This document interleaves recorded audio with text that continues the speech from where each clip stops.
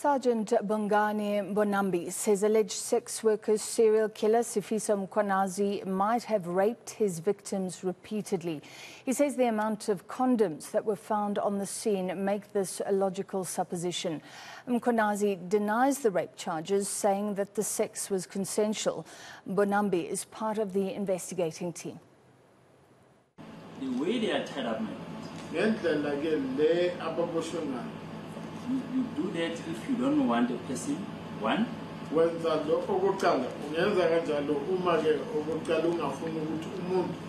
run away, to scream. So that is why these bodies are tied up like this.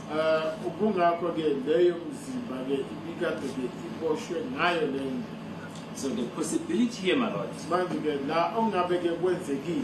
from our own investigation, we might have a situation where the accused will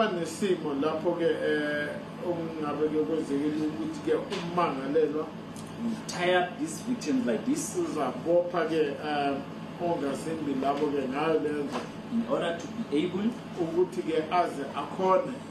to rape them, not once, but repeated.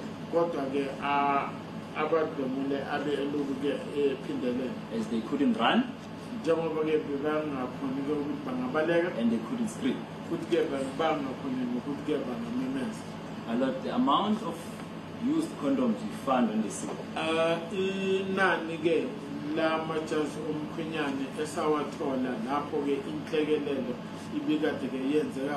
it makes logical sense to what we are saying.